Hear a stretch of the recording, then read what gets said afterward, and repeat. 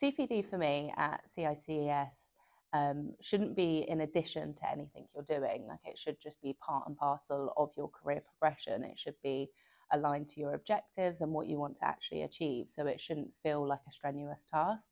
But aside from that, it is a responsibility as a member to ensure that your competence is up to date and to ensure that you're learning lots of different things, but to align it to your career aspirations and your progressions to make sure that you're getting the most out of it.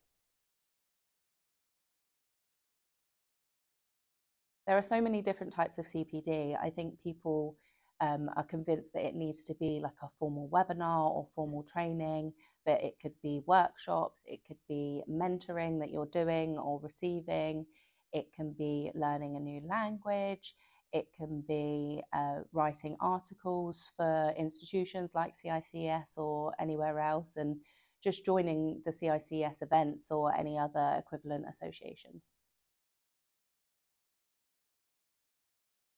At CICES, we don't have a minimum requirement for the hours.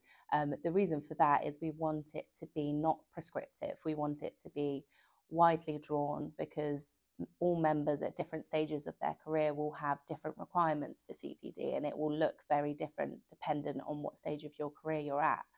So we want to empower our members to make that decision for them and entrust them that they are carrying out enough CPD required for their careers, but also to maintain their competence.